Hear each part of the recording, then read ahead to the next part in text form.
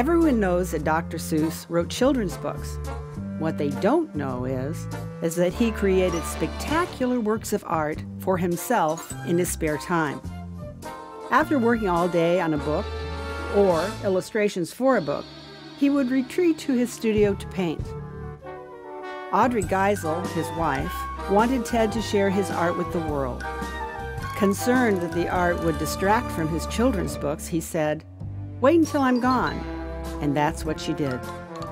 Ted never sold his originals, and at some point in time, Audrey will give them to some lucky museum. However, she always wanted to share her husband's art with the world. So, in 1997, in collaboration with Chase Art Publishing, they were made available to the world. These whimsical works of art have been called windows to the world of an unassuming genius.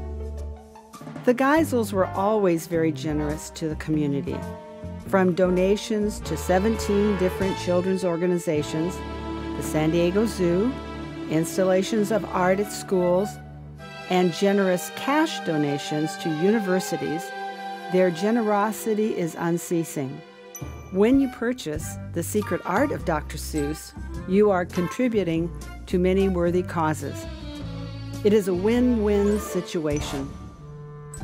The collection ranges from serigraphs created from his originals to the wild and wacky, unorthodox taxidermy sculptures. Each work is a limited edition and comes with a certificate of authenticity. While you are visiting this website, click on the Art of Dr. Seuss and view the entire collection. I know you will enjoy yourself.